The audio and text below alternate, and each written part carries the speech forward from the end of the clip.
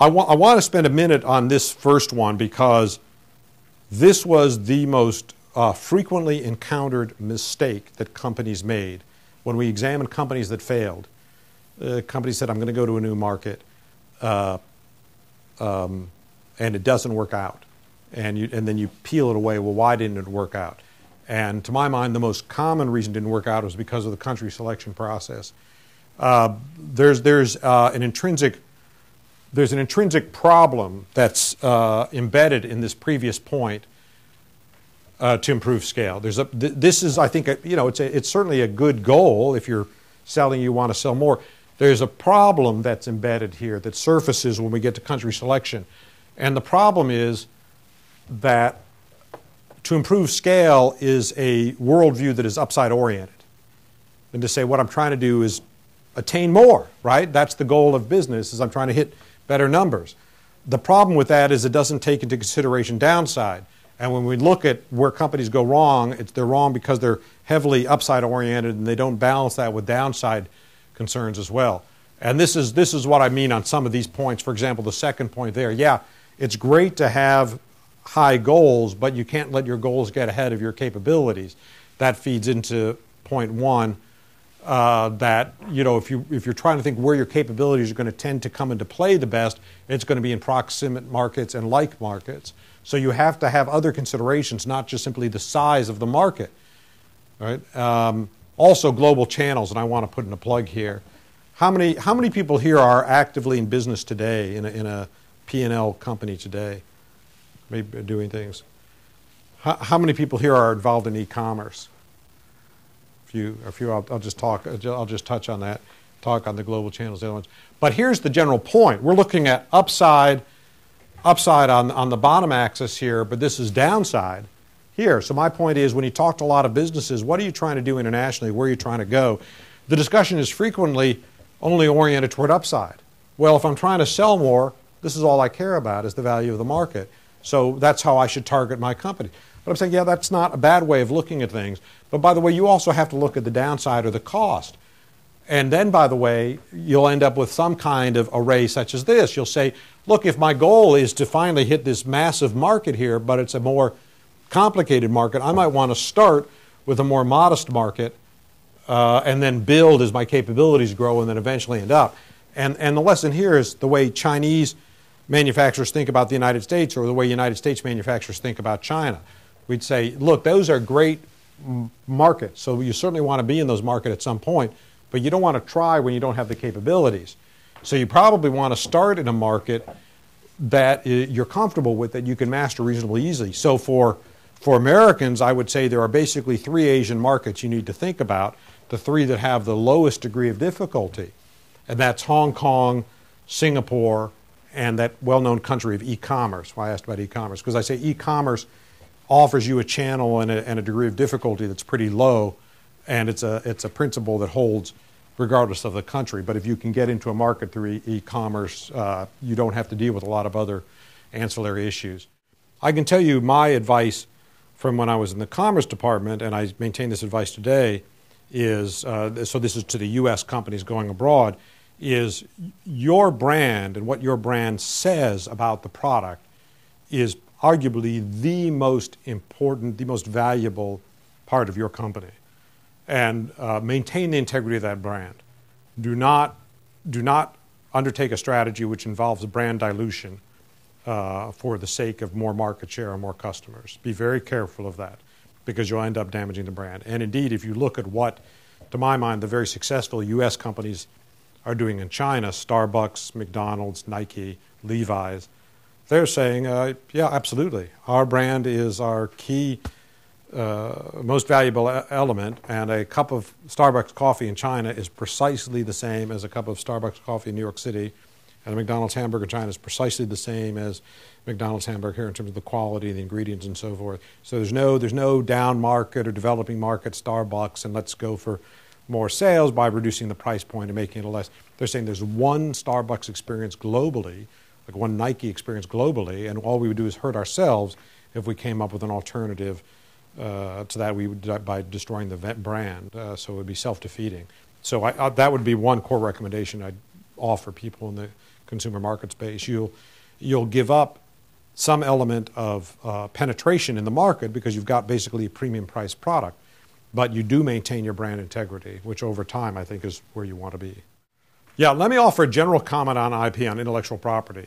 And it can be vexing, and every market has a different regime, a different degree of integrity to its IP system. But I think there's a universal truth that I can share, which is the best defense is a good offense. If you're concerned about knockoffs and ripoffs and pirates and gray market, which are all valid concerns, you need to make sure you're being as aggressive as you can distributing the authentic product in that market.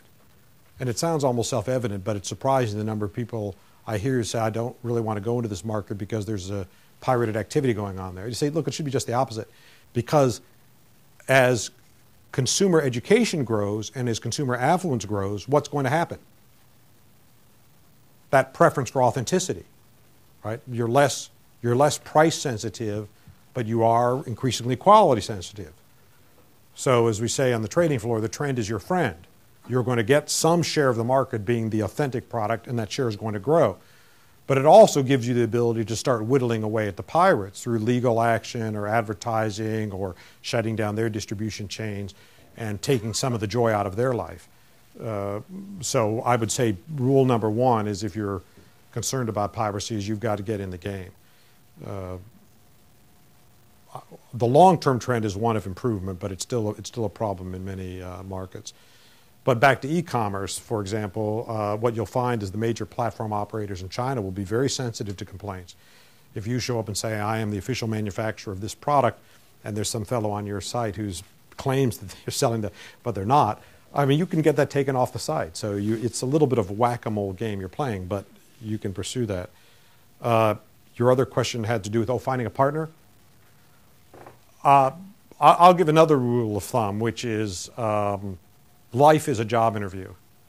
What you want to do is set up a end-sum game of end-sum iteration, so it's open-ended relationship, and the other party has an ongoing structural incentive to perform, right? And so if you're in that kind of relationship where there's a strong convergence of views and the other party is properly incentivized, this relationship ought to go on forever. I think where Americans or others get in trouble in new markets is the other fellow looks at a payoff matrix that says, you know what, whether I cooperate with you or whether I don't cooperate with you, I'm just as good either way, so what's the point of cooperating with you? So you've got to be able to have that payoff matrix work the right way. And that also, one of the points on the slide shows move incrementally, right? I mean, you're being interviewed, you're going through your job interview, and he's going through his job interview as well. And so you're testing each time, you're starting small, and you're seeing how people perform. So, I mean, the underlying point is this: your legal recourse might be very limited in many of these markets. And if you have to build a relationship that's premised on legal protection, I think you're making a mistake. So what you have to do is come up with a relationship where there's an alignment of interests and everybody's properly incentivized to perform. I would say, as a starting point, every company ought to do three things. It ought to understand U.S. law, FCPA, and when does it apply, when does it not apply, and there's some areas it doesn't apply, but you need to understand when would the U.S. government consider this a normal gift and when would it not consider it a gift. So you need to understand U.S. parameters. Two, you need to understand host country parameters. And you can say, well, these laws are widely not observed, but you better understand what they are, and that is not a defense, either inside your company or inside local law, and to say they're not observed. I would say if that's the rationale that somebody's saying, I do not want to go any further in this discussion. Right? So I want to understand what host country law tells me to do and what U.S. law tells me to do. Three, we as a company do have a written policy, and our people need to be trained on this policy.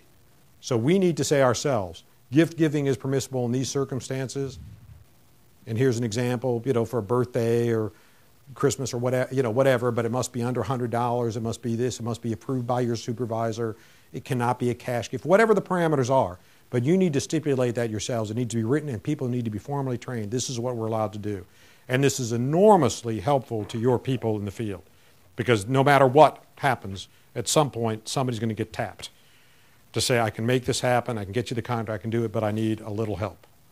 And your guys need to be protected and be able to say, you know what, my friend, I'm not allowed to do it. I'm not allowed to do it. I can take you to lunch, and that's about it. I can take you to a movie, too. But I mean, that's it. That's all we can do. That's all the fun we can have. And that's it, right? And, you know, that can cause friction and unhappiness and all sorts of things, but it protects your people in the field. I think the U.S. businesses are way ahead of the game because of FCPA. But you will hear from American businesses, you know, I could have won this if I was allowed to facilitate, but you guys won't let me.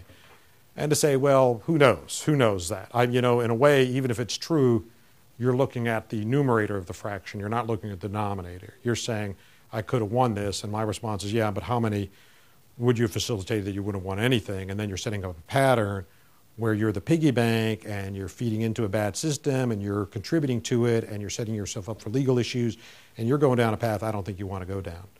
So you're better off not going down that path. But those are the three core bits of advice I tell any company.